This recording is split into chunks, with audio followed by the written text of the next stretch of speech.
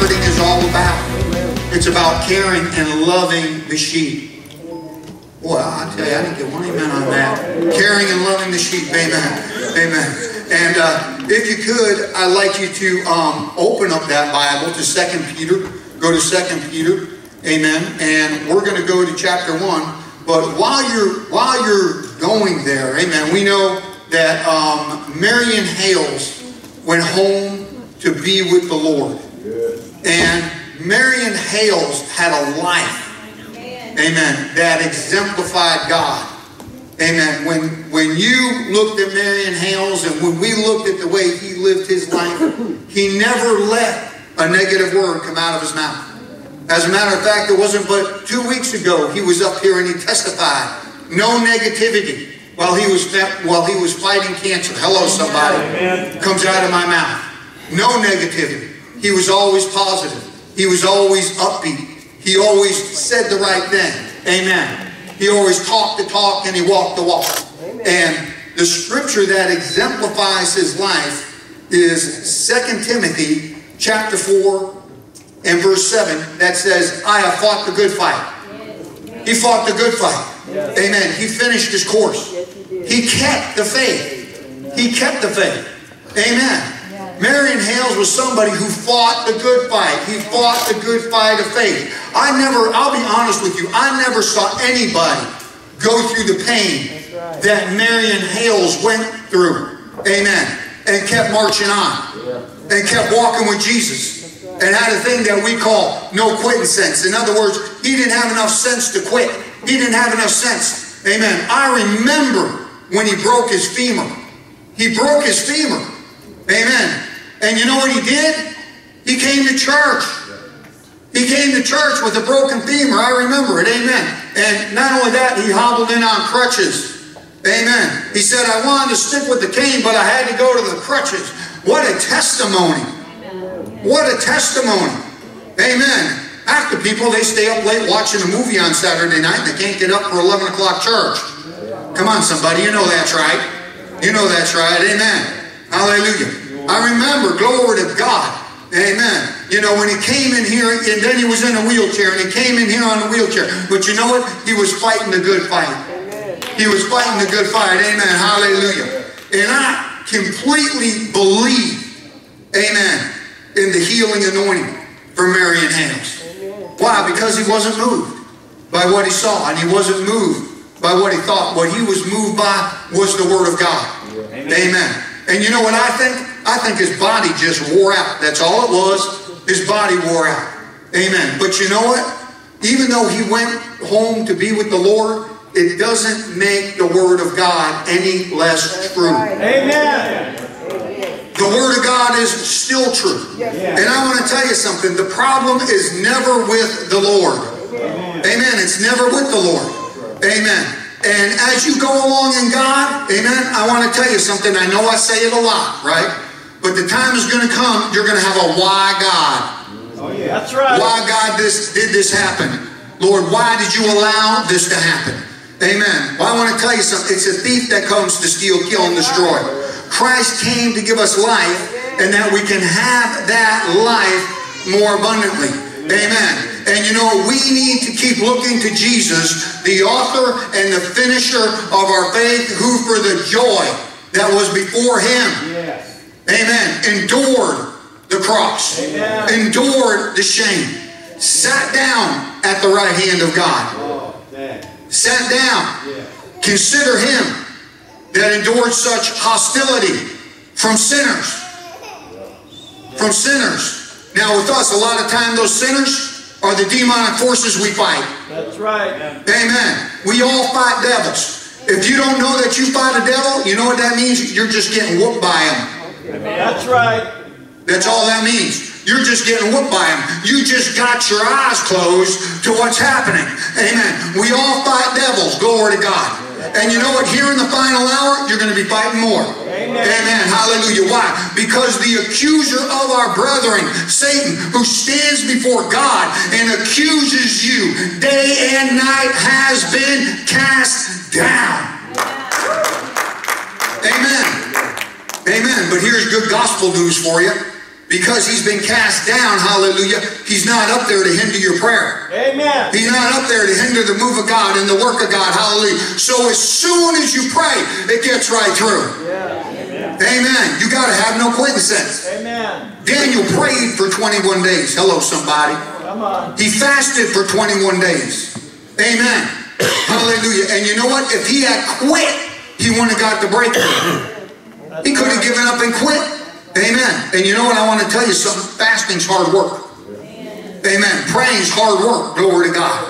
People don't see it that way. Amen. You know what? They did a study of preachers. Pastors, people who preach on the pulpit like I do. And they said, how much time do you spend in prayer a week? You know what the average was? 3 minutes.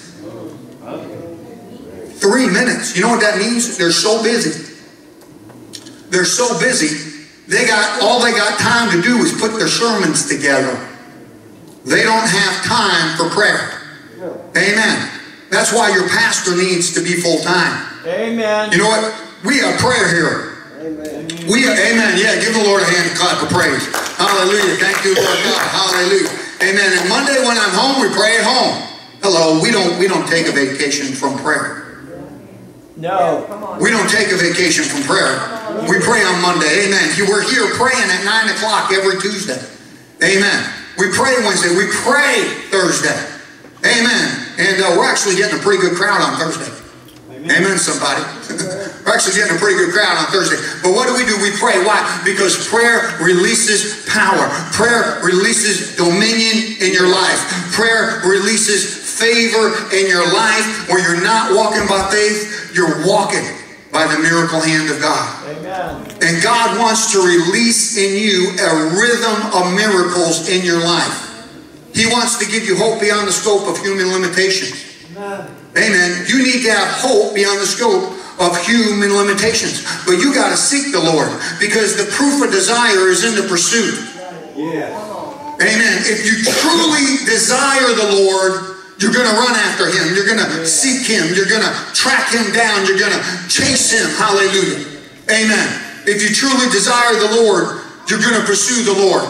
You pursue the Lord like God pursued you. Yes, Lord. Amen. Amen. He sent His Son to die for you. Hallelujah. He was looking for you. Amen. You know the story of the prodigal son, right? He was out looking. The father was out looking for the son. He was hunting the son down. People say, I find God. You didn't find God. You didn't find God. He found you. Amen.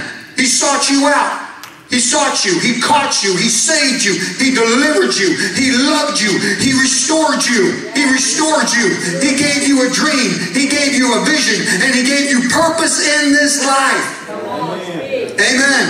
It was God that found Abraham in the Ur of the Chaldees. It was God that found Jacob at Bethel. It was God that found Moses in the midst of the burning bush. In other words, God found them and God found you. Can I get a witness in the house? Hallelujah, somebody.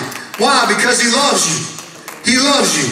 Amen. You know what we did during praise and worship? We loved on God. Amen. We loved on God. You got to love on God. You got to love the Lord your God with all your heart, all your mind, all your soul. All your soul and all your strength. You got to seek the Lord. Seek the Lord. Amen. 2 Peter chapter 1. Hallelujah, verse 2. Grace, God's unmerited favor. And peace where there's nothing missing and nothing broken.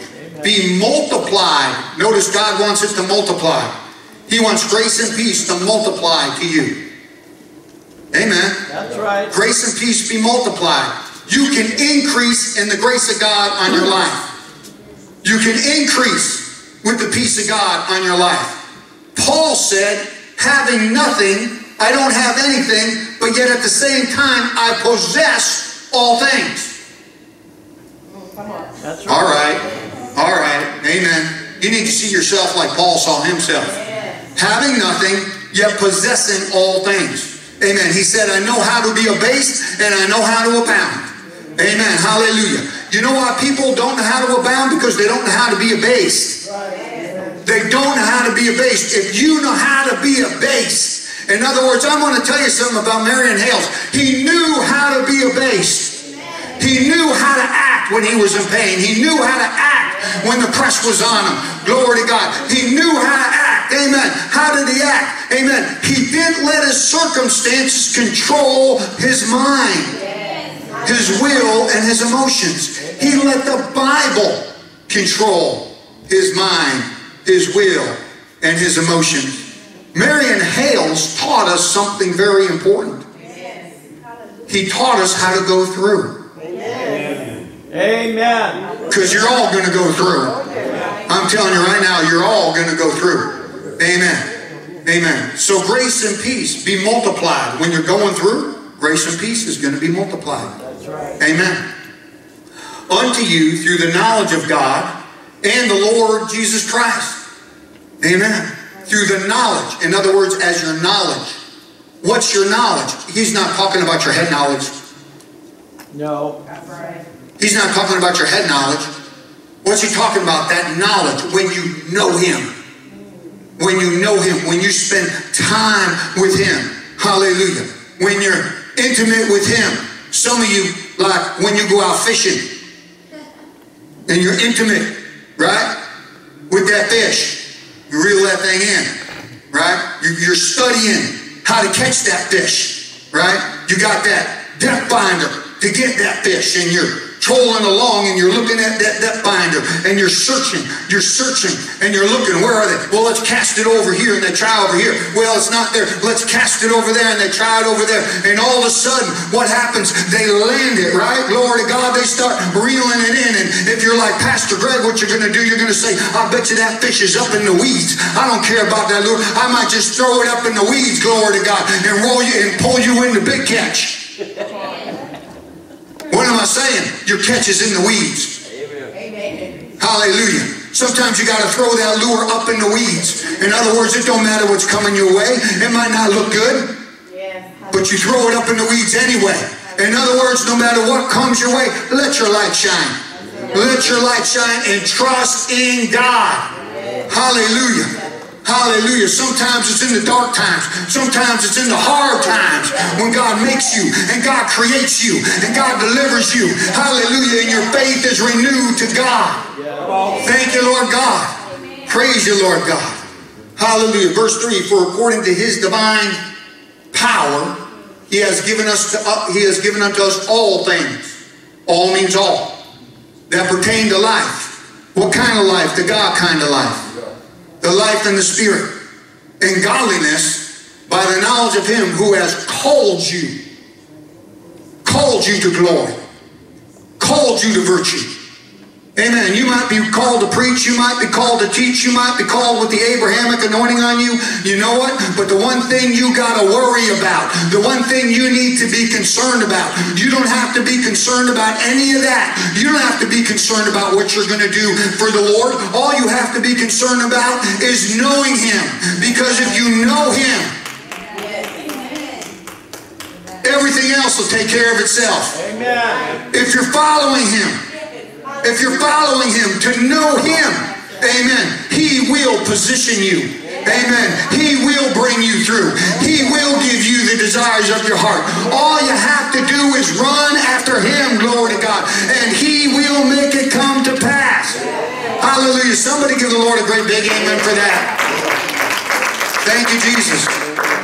Thank you, Jesus. I'll tell you something. This is a short story I tell a lot, amen, but you know, God told me that Donna was going to be my wife when I was living in Chicago and went on a mission trip, amen, down to Ohio, amen, to witness on the street for the NFL Football Hall of Fame weekend where they had this great big party. And while I was down there, amen, the Lord spoke to me and he said, that redhead sitting in front of you 7 seats is going to be your wife. Amen. Well, you know what? Before that, I made the decision I wasn't going to get married. I said, Lord, I'm a good Catholic boy. Amen. I'm going to go away and I'm going to be a monk. Amen.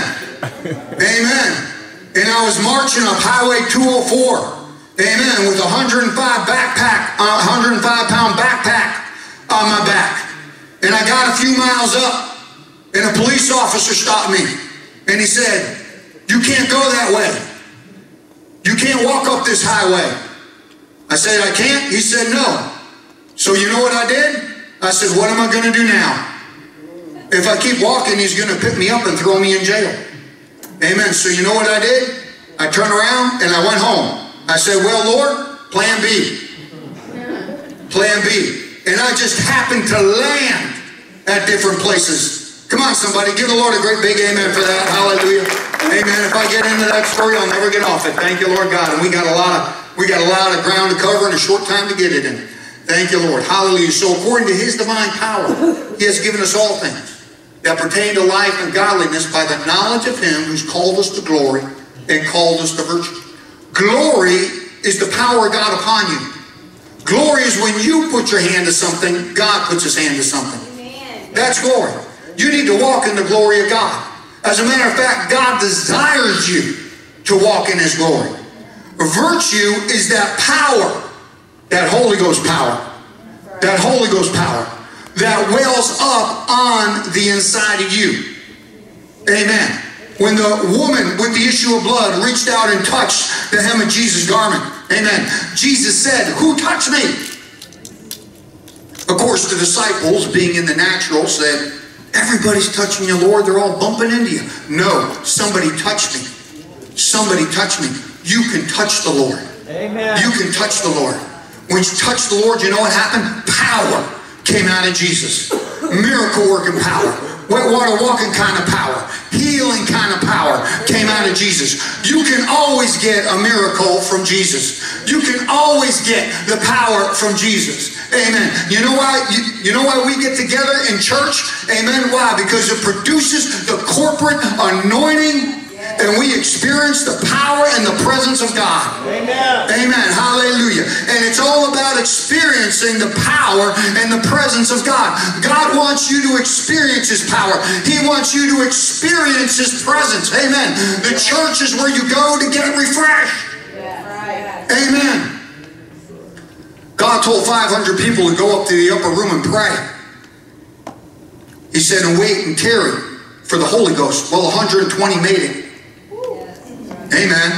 He told 500, 120 made it. But you know what? It was in that atmosphere with 120 seeking the Lord, praying, tarrying, looking for God, where the power of God fell. Where the power of God fell. Hallelujah. Hallelujah. Fellowship. You want a definition for fellowship? Fellowship is when believers come together and experience the presence of God. Amen. That's fellowship. That's fellowship. There's no fellowship in believers' life without the Lord. You got to have the Lord. That's true fellowship, where believers come together and experience the power and the presence of God. Hallelujah. Thank you, Lord. Verse 4, whereby are given unto us exceedingly great and precious promises. This is why we stand on the promises of God. This is why we quote Scripture. Why? They're the promises of God. Amen. That by these, by the promises, that you might be partakers of the divine nature. The divine nature of who? God. That's the Christos anointing. Amen. That you might be a partaker of the divine nature of God. How do you get to be a part of that divine nature? You escape the corruption that is in the world through lust. Through lust. Amen. In other words, you escape that lust. Amen. I use food as an example a lot. You might have a lust for a Coke and a cream pie. Amen. But you might lust to be backbiting, tail bearing. Amen. And all the rest of that mess. Come on, somebody. We ain't getting into all that. Right? All of that is the lust of the flesh.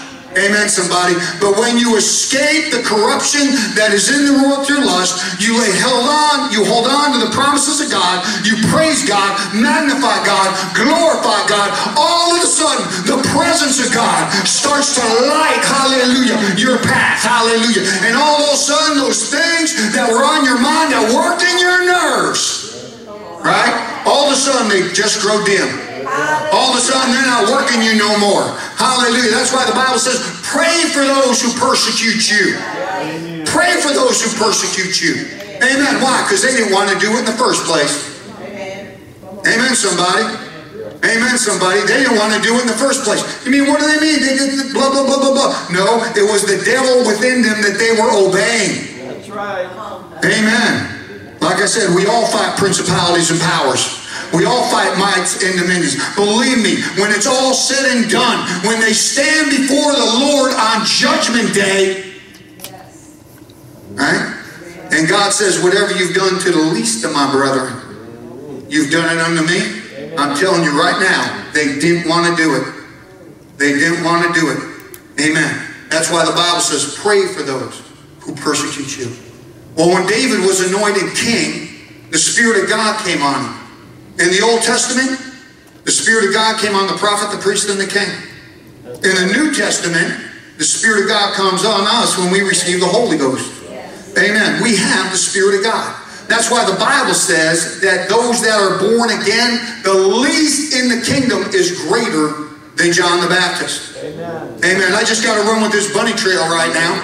Amen. You know how valuable praying in the Holy Ghost is to God? Praying in tongues is to God? Philip went down to Samaria.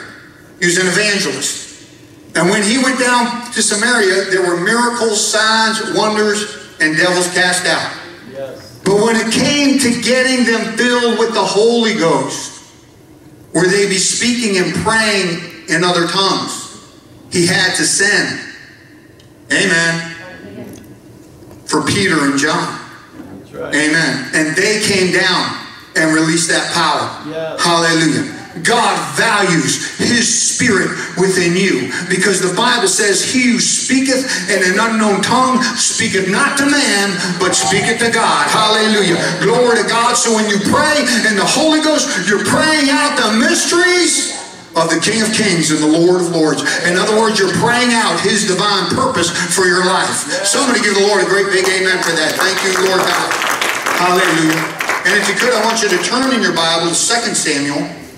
2 Samuel chapter 5. And this is one of my favorite stories in the Bible, because this is a story where David really steps in. He's really stepped in to his calling. He's really stepped in to his ministry. And of course, this is right at the beginning of his ministry. And amen, when you got it, say got it. Hallelujah. And we are in 2 Samuel chapter 5. In verse 17, it says, but when the Philistines heard that they had anointed David king over Israel, all the Philistines came up to seek David. And David heard of it and went down to the hole. And the Philistines came and spread themselves in the valley of Rephaim. That is the valley of the giants. Amen. Now the word Philistine means hostile. That's what the word Philistine means. In other words, these were hostile giants. They weren't nice giants. Amen. These were hostile giants. Amen. I saw a commercial or something the other day where they've got some movie coming out about this nice giant. Can I tell you something? Giants are not nice. Amen. The Nephilim are not nice. The Nephilim, what they did when they walked the face of the earth, amen, and this is in Genesis chapter 6, amen. First thing they did is they ate up all the cattle, and after they ate up all the cattle, they started to wear out men. What does that mean? In other words, after they ate the cattle, they started to eat all the people. Amen. So, stay away from giants. Amen. All right, this is the valley of hostile giants. And David inquired of the Lord. Notice David, the first thing he does is he inquires of the Lord. When you got a giant in your land, and you all do, amen, inquire of the Lord. Seek the Lord, saying, shall I go up to the Philistines? Wilt thou deliver them into my hand? And the Lord said unto David, go up, for I will doubtlessly deliver the Philistines into thy hand. And David came to Baal-perazim, and David smote them there, and said, the Lord has broken forth upon my enemies before me, as a breach of waters. Therefore, he called the name of the place Baal-perazim. Baal-perazim is the God of breakthrough. In other words, he was the God of breakthrough. On this Memorial Day, you need the God of breakthrough. Amen. For you men that are in the military, you need the God of breakthrough. Amen. You just don't need the God of breakthrough when you're out fighting the enemy. Hello, somebody. But you're going to need the God of breakthrough when you're in the barracks with the men. Amen. You're going to need the God of breakthrough. Why? Because you got to get their heart right. You got to get their thinking right. Glory to God. Hallelujah. And you know what? If I was in the military, you know I'd be quoting Psalm 91. Amen. 1,000 may fall at my side, 10,000 at my right hand, but it will not come by my dwelling. Only with my eyes will I look and behold the reward of the wicked. Come on, somebody. Why? Because he giveth his angels charge over me to keep me in all of my ways. No, Joey, he's got his angels in charge over you, keeping you in all of your ways, that in your path is his life, and there is no death. Somebody give the Lord a great big amen. Hallelujah. Hallelujah. I felt led just to tell this story. Amen. There was a man, anybody ever hear of Perry Stone? I know a few of you have. Amen. Well, his father, Fred Stone, was at one time, his brother was in the military. And when he was in the military, he was fighting in, I don't know which war it was. It might have been the Korean War. But he was fighting in the Korean War, and Fred went to pray. I'll tell you one thing about Fred. Fred was a praying man. Man, Lord, help me pray like Fred prayed. I pray that prayer. Help me pray like Fred prayed. And he was a praying man. And while he was in prayer, his brother came before his face and he started to pray for his brother. Amen. And you know what? There's a scripture somewhere and it goes something like this. May I not sin against heaven by failing to pray for you. Amen. I don't want to sin against heaven by failing to pray for you. Amen. When people do something against you, just pray for him. Just pray for him. But in this vision, he saw him going up this hill and he saw where he was. And when he saw where he was, he saw him being ambushed. And he prayed to the Lord and he wrote his brother the letter and told him, when you get to this point, you need to avoid this point and go around to your right. And you know what? His brother, when he got there, the Holy Spirit quickened to his mind, this is Fred's letter. And he did what he said, and he was completely spared. Amen. Thank you, Lord God. Hallelujah. Hallelujah. There was a time in Kenneth Hagin's life, amen, where his son, Kenneth Hagin Jr., was in the military. And Kenneth Hagin was in prayer. And he had a vision. And I can't remember what the vision was, but I remember what the Lord said to him after the vision. He said, if you hadn't sought me concerning your son, he'd be dead right now. Wow. He'd be dead right now. Your prayer, you may not know it, but it'll save lives. It'll save lives. Amen. Hallelujah. Amen. Mamas praying for their sons. Praise God. Wives praying for their husbands. Praise God. There is no doubt in my mind that I am where I am today in God. Amen. Because of the prayers of my wife. Hello, somebody. Because of the prayer. Amen. Hallelujah. Thank you, Lord God. Why? Because I'd have quit a long time ago. Amen. In ministry, all the ups and downs you have and all the this and that you have, believe me, it ain't an easy walk.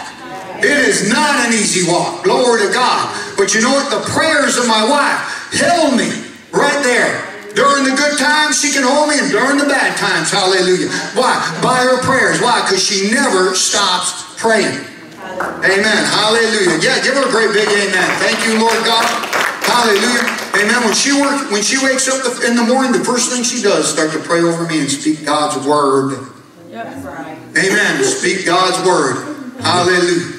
Thank you, Lord God. Thank God for somebody who can speak the word of God. Amen. Hallelujah. All right, verse 21. And it says, and there they left their images, and David and his men burned them. Notice their pagan images were burned. Why? Why did they leave them? These ain't any good.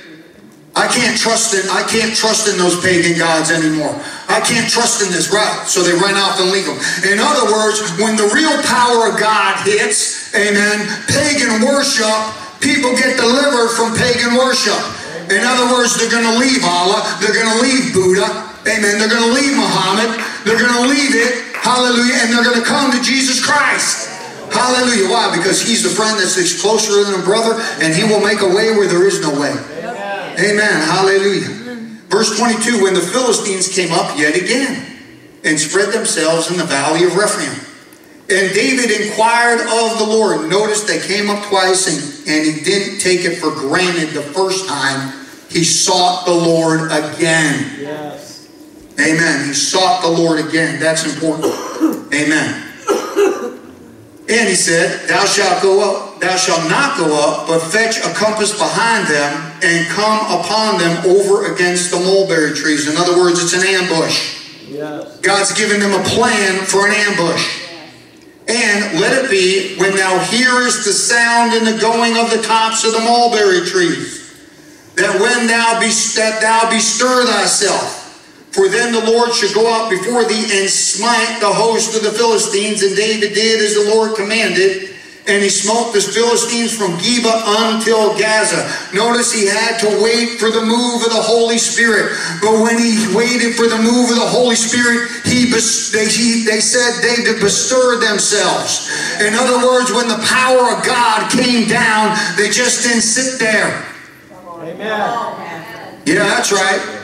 They just didn't sit there. A lot of people come to church, and you know what they do during the praise and worship and the preaching? They spectate. Hello, somebody. And it's okay when you first come into the Lord. Sometimes you need to spectate. Hello? Hello? Well, you know, I was there. Hallelujah. I remember being in Canton, Ohio. I remember being in a revival. I remember people rejoicing before God. Amen. I remember one girl, she was so drunk in the Holy Ghost, they had to carry her out. Amen. They had one guy in each limbs, and they chucked her into the back of the car and they drove her home. Amen. Amen. Amen. And I remember standing back there. Look at that. That ain't nothing but a bunch of flesh. Look at that. Look at this. I want to tell you something. I came a long way. Amen. Amen. I came a long way. Amen. Hallelujah. In that same camp meeting, I also remember that the pastor, amen, you know, people were running around the church and doing all sorts of stuff that the pastor had never run around the church. Not one time. He had never run. He was kind of, you know, he was a teacher. Amen. And he played the bass at that time. And what he did is the Spirit of God hit him. He put down his bass. I remember this. And he just started jogging around the back of the church. And when he did, all of a sudden the church became electrified. I mean, electrified. Because there was a woman without a kneecap jogging behind him, and the more she jogged, the better she got, and she was completely healed by the power of God. Somebody give the Lord a great big amen. I'm telling you, Christ is a healer. Christ is the healer. Hallelujah. Thank you, Lord God. Praise the Lord. And what we need is we need divine encounters of the God kind.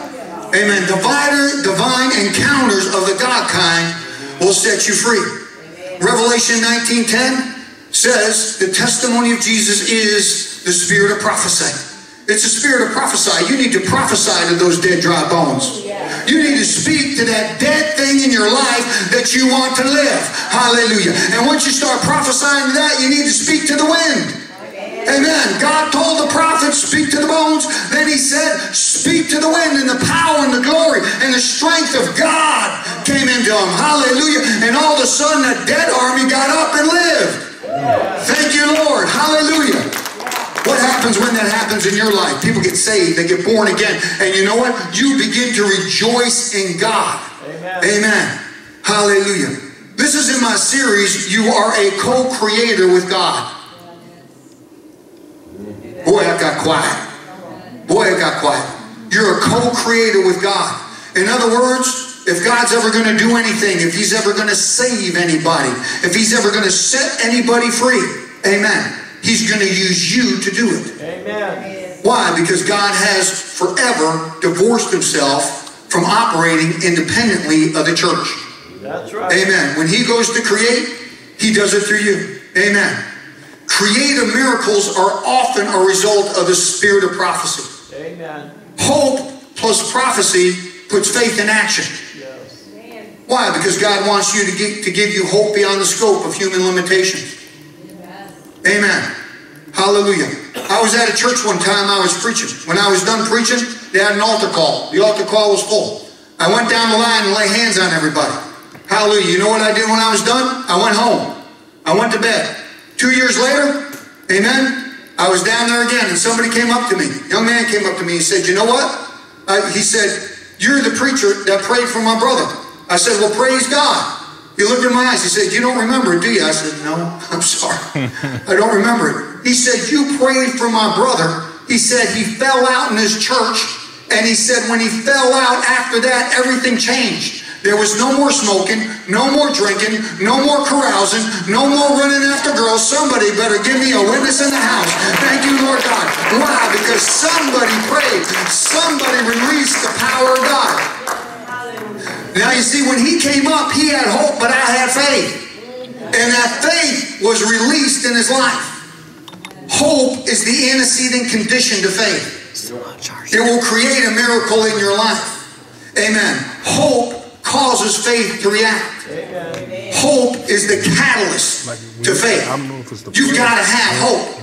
Amen. Why? Because you got to understand something. You're married to the unseen world. You are married to the unseen world. When we're going through this life, we don't see ourselves as married to the unseen world. Amen. One more scripture. Go to Romans chapter 5 and verse 1. Amen.